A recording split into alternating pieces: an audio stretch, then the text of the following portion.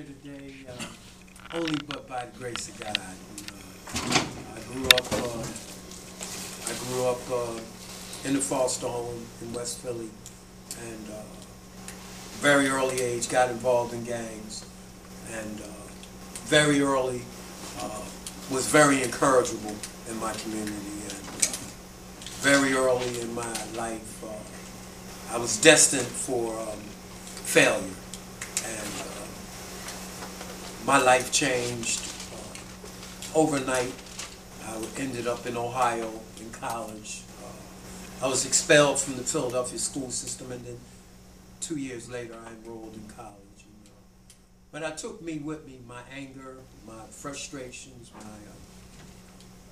lack of discipline, and went on college campus and performed. And but by the grace of God, I matriculated. I met a lot of good people, and I learned a lot of things. And I returned back to Philadelphia, and I got involved with another world that I did not know of. And it was in the streets with a lot of alcoholism, a lot of other addictions and afflictions. And I was introduced to the shelter system. I was introduced to sleeping in subways, park benches, old condominiums, and lifestyles beyond what I ever thought I would be involved in. And but by the grace of God, I was able to meet a lot of spiritual churches through the shelter system, through the other systems, and was able to find some recovery. And I had my bouts with recovery, struggling, and then I moved to New Jersey with my struggles in Camden, New Jersey. And I was able to find the recovery again, and I was able to be blessed. And I'm here today because of ProAct. After numerous years of sobriety, I'm coming out of, I went into retirement. I was fortunate to go into education. I was fortunate also to be a social worker. I didn't fail to mention, in Philadelphia for 5 years. And then I did social teaching for about between Ohio and Philadelphia in special education for numerous years, about 11 years. And so I was able to go to New Jersey, retire, just start a new life. So ProAct is my vehicle to come back into working in the community. I'm involved in numerous fraternities, so I'm looking to use the fraternities as a vehicle / the church. I'm involved in the various ministries, in a church in Blackwood, Genesis Ministry, food bank, and that's thriving. And so I'm looking to come into Philadelphia and do some things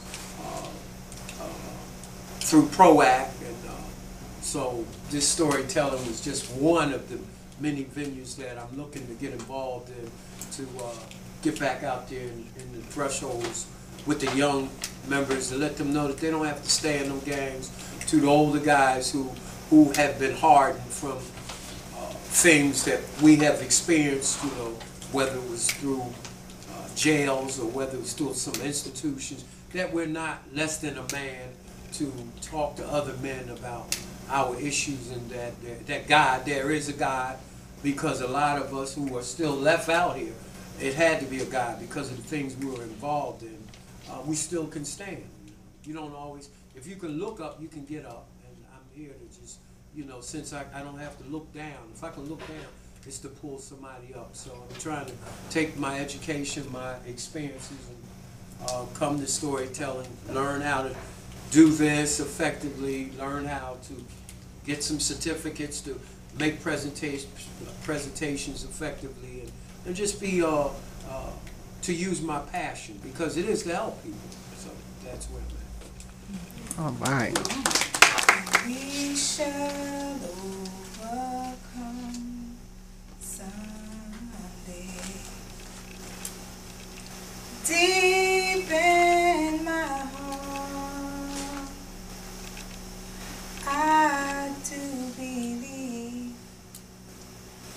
and we shall overcome someday.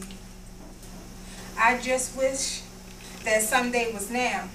I wish that my son could play on desegregated school grounds without the presence of armed guards lingering, without the sounds of bullets and gunshots beating over his head and in his mind. But these are the signs of the times when our society finds war more rewarding than peace. When radio and TV screens seduce us constantly with catastrophes, then react so maliciously when our children mimic and idolize what they see. Now you tell me, is this system designed this way, or am I thinking blindly when I say that it's time for change? And it may sound a little strange, but I think some folks have become comfortable with Satan.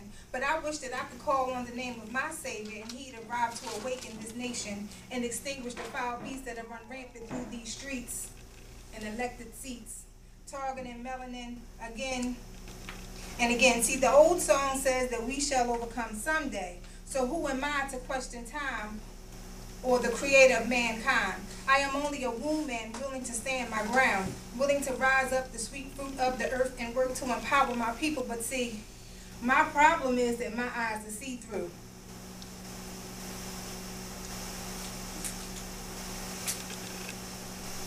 So when I speak to my peoples, they can feel me. They can feel the energy that lays within me. So I can't camouflage my stride as I work to strengthen my spiritual side, to awaken the spirit of those lost in the wind.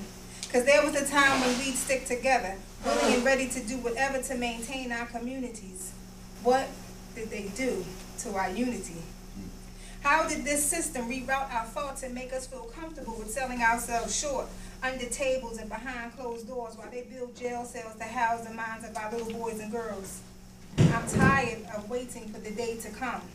I want us to overcome today, and I pray that you stop long enough to listen to the cries of this sister who wombs cries for the loss of so many lives, and for that black brother who's trying to discover who he really is while he lives through years of uncertainty and darkness.